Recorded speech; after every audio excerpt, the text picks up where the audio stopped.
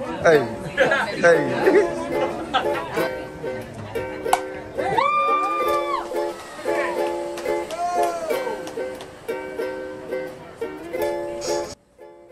What's up, guys? Welcome back to the channel. I'm gonna be teaching y'all how I make my espresso drink. Okay, my bird doesn't be quiet, but welcome back to the vlog. Just kidding. My bird really doesn't be quiet, but this is my vlog. Welcome back. I haven't made a video in a little bit. I've been making videos, just haven't had time to edit them. So real quick, you know, I thought something would be quick and I can upload, edit real quick, and upload is gonna be making a coffee drink. And this is my dog. Why I'm out of breath, I don't know. I'm just out of breath. But yes, we're gonna make a drink. We're gonna make an iced drink. I drank an espresso shot this morning and I wanna drink an espresso again. I'm out of my fast, so I can eat something. So that's what we're gonna do, maybe like an ice. I'm not too sure, an ice, caramel. I don't have caramel, so it's gonna be an Ice Macchiato, I guess. I don't know. We're gonna add some milk and we're gonna make some coffee. And this is my dog. The beans that we're gonna use is this one here, the Zeppelin coffee. I'm gonna assume they're from Houston. One of my favorite coffee shops is gonna be the Original Kolache shop right there on Park Place. Shout out to them. Always making great drinks, have great kolaches. But I picked up this bag from them. This bag. But it's just their espresso blend. Now what I have here is a Delonghi specialista. Grinds, it tamps, it does everything. But as you can see, the beans, they're not dark, but they're not light either. But they're not oily, okay? So apparently, I've never been on live television. No, apparently you can't use real oily, or you shouldn't use real oily beans. I have some other ones over here that we were using.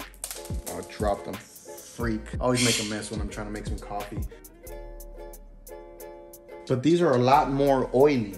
So apparently, if you use oily beans in your machine, it could eventually clog it up or something. That was an expensive machine. So don't want to mess that up. So now that you know how fucking high can you see? Hope you can see my head. I'm gonna be pissed if you can't see my head. I'm always like this.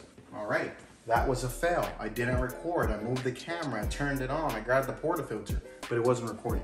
You want to warm it up. I've already touched it. It's already on. It's preheating. It does it pretty quick. Let me know in the comments, what is your favorite caffeinated drink? Is it just 2 shots of espresso hot? Is it 2 shots over ice? Is it the caramel macchiato, cappuccino, latte, frappe, whatever it is? Or if you don't like coffee, you drink tea. Let me know what it is. Because I have this now. More videos are gonna be oriented around coffee. They've already been, I don't know if you've been keeping around, but I love coffee. There's one time I went to a place here down by my house. They had the Turkish coffee. It was delicious. But unfortunately, because Corona, you know, a lot of small businesses suffered. And I think that was one of the ones that got, which is unfortunate because a lot of these small coffee places have to rely on, you know, us as a consumer to go to them. You know, the big chains, they can survive something like this, but the small mom and pop places, unfortunately they can't. But enough of my talking, it got heated up. Now what we're gonna do is we're gonna click this here.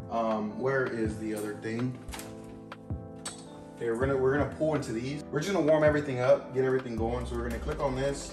We're gonna warm up the water spout, independent water spout.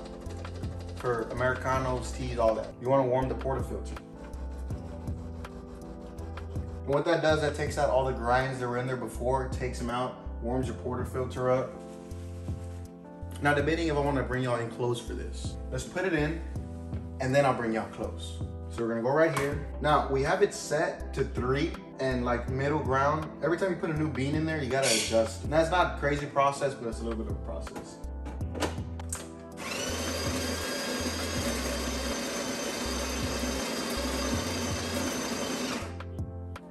Coffee bean. Now let me bring y'all in. See this little thing right there? This has an internal tamper. So instead of having to pull it out and go, oh, we got the watch on deck. See what time it is. So we're gonna pull this lever. You're gonna press it.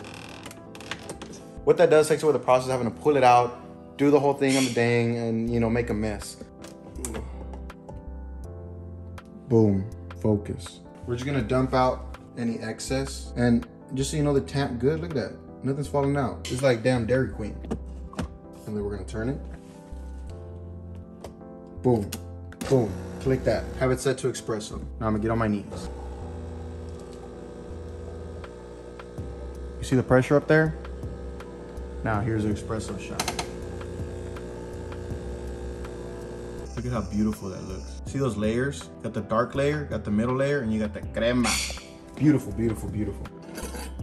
Wow. Look at that. That right there, ladies and gentlemen, is a very nice espresso shot. Gotta get the milk ready. There's no milk. There's what, I don't know what the heck this is. What is this? Is there not milk for what I wanted to do?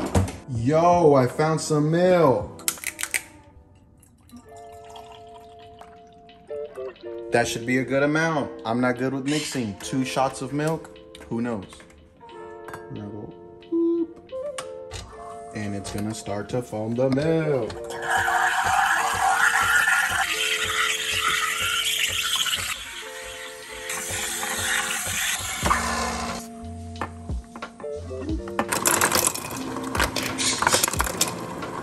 You're gonna pour the milk into the ice.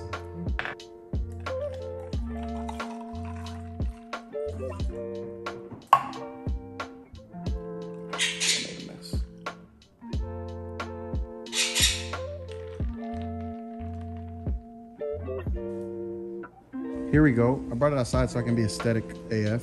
Here is my latte, iced, and now we're gonna try it. It tastes so good. Frothing that milk before, but this is my recipe, how to do it. Hope y'all enjoyed it. And let me know what other drinks y'all want me to make. I'll make more. But this is really good. Oh, I should get a picture for the IG, you know what I'm saying? Follow me on IG too. I'll leave the link down below. Or if you need a car, let me know. I sell cars too. Alrighty guys, well, I'll see you on the next one.